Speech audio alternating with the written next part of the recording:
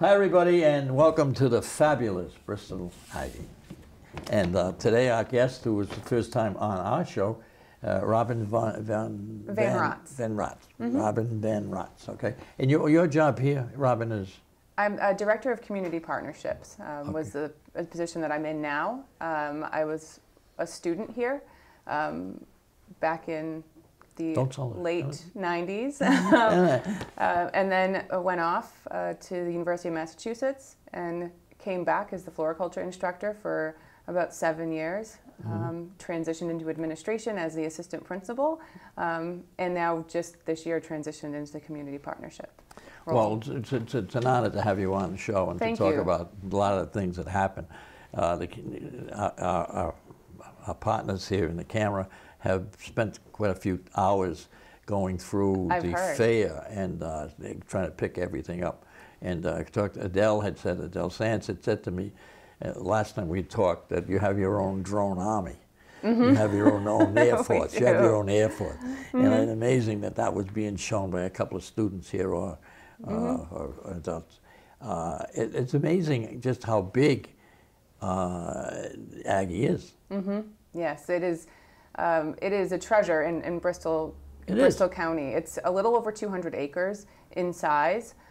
We have about 460 students, and we cover 7 concentrations of agriculture, from large and small animal science to floriculture, landscape design and construction, arboriculture, agricultural mechanics, and natural resource management.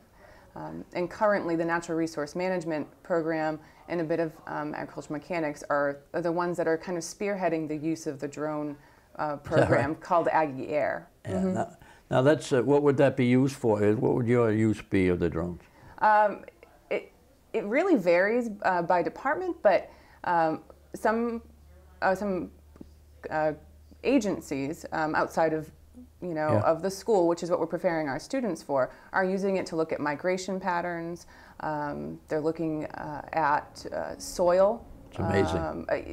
The heat of the soil, the hydration of the soil, what its capacities are. So the use for that type of technology is growing in the agricultural sector, leaps and bounds. And so it's really cool to be on the leading edge of that agricultural technology.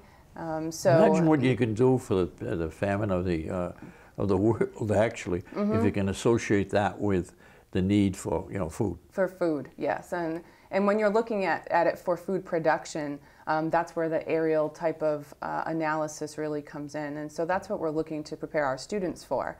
We're preparing them for the jobs that are going to be created and that may not even exist yet.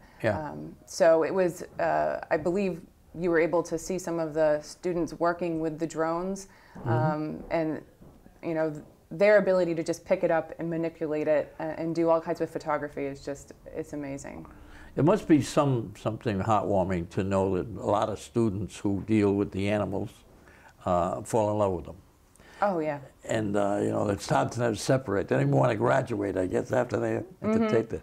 But it's amazing how broad that is with the care that you give, the care that you give to the animal and the understanding. Yeah, our animal science program is, I would put it up against any place else. Yep.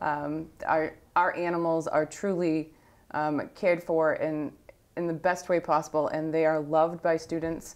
Our cows are so loved. Our sheep are so loved, but it adds value to the education that they receive. They interact with these animals on a daily basis, and what you saw at Fall Show, was an example of that. It takes weeks and months for this campus to be prepared for Fall Show in all departments. Yeah, and you do it in October. And you get to school in September, but you must be working on that in the summer. Yeah, some students are. The floriculture exhibits certainly start at the end of the school year, and they kind of get their bearings and get their plans. Landscaping is the same thing, and then when they come back in September, they hit the ground running, and it is truly, it's a press. It's a press for students, and it's a it says a lot about our faculty, the ability for them to really come in, get those kids focused, and get that ready for October. Not kidding. Not kidding. Now, you only do one of those a year? We do one fall show a year, and we have since, you know, I want to say almost the beginning of the school, but it's been happening for a very, very long time. Yeah.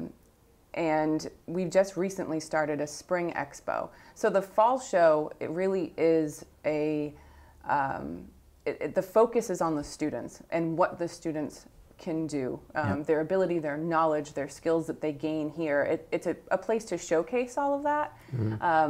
However, as Bristol Aggie's trying to become more of a beacon for the agricultural community, we started a spring expo as well, and that is more focused on the agricultural community versus just the students' skills and knowledge that they gain here. So that's growing in size. It was first started by Brian Bastrak, who was the head of the Natural Resource Management Program, but Kyle Medeiros and Ryan Miranda, who head off the Bristol Aggie Grows program, kind of took that under their wing and really did a phenomenal job this year of getting more vendors and having more people attend. So we're looking for that to expand as well. Well, I think it's fascinating to know there's only 2 schools, agricultural schools in the state, right? There are, well, 2? technically there's 4. There's us in Bristol County. There's Norfolk County Agricultural High School, who is kind of like a sister school, very similar.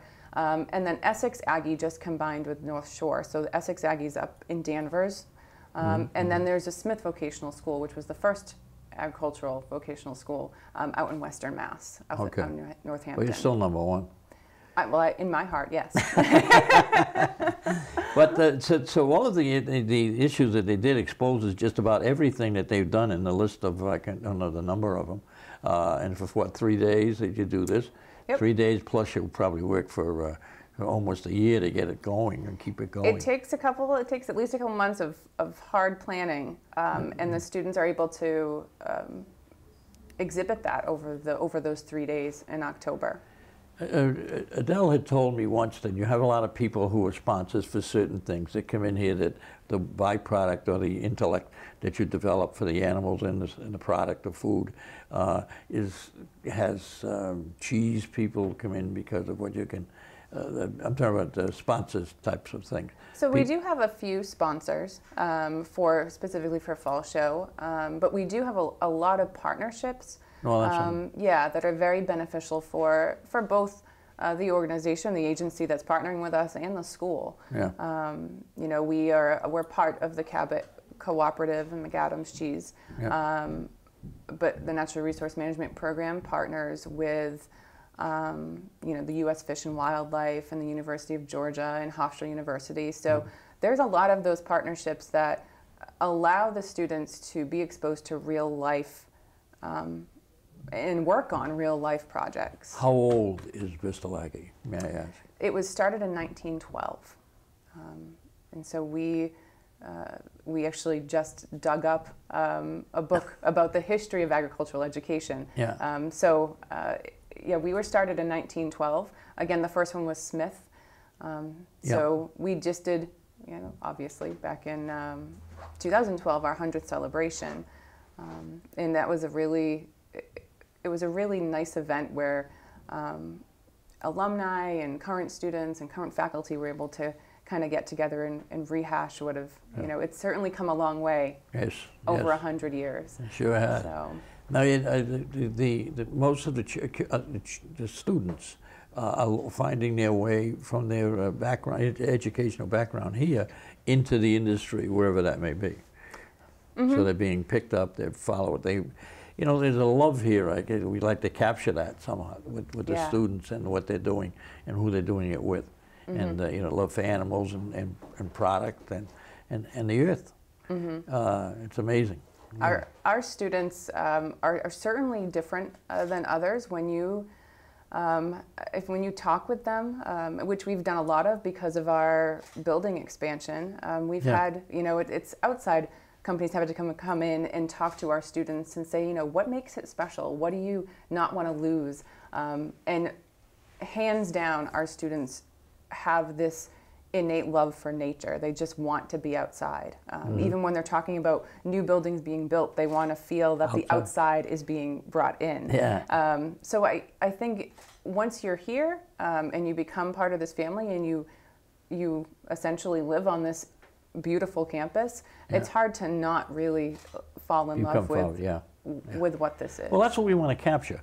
Yeah. We want to capture and show it off. I said to Della on YouTube, so people who can't, we're from Somerset. Yeah. And Somerset, we want to give the best for the children and the school and the opportunities for the school to grow, to meet its debit, whatever it may be, and to try to you know, see that in a different light, or expose that to that light. Right. So that's why we're here. Yeah, well, you certainly picked the right occasion. Fall Show is really a showcase for everything that the students, you know, learn and have a passion for. Yeah. And that's the best part of Fall Show is as you walk around and see the students, what they've done. You know, if you engage them in conversations, they are invested in what they do in their education 100%. I guess the governing body is the commissioners, the Bristol County Commissioners, and I'm friendly with them, and that they're very, very cooperative and they're very, very helpful to the school, and you know, when I come up with these crazy ideas, they all think, you know, you kind of like this, but then they say he's right. And so the thing is to get everything that you possibly can so that their dreams are fulfilled. And we're very fortunate to have a board of trustees that is so supportive of this school and its mission, and is able to, you know, reach out and kind of, you know, scream the top of the mountains what this school is about, because we have been a hidden gem for quite a long time.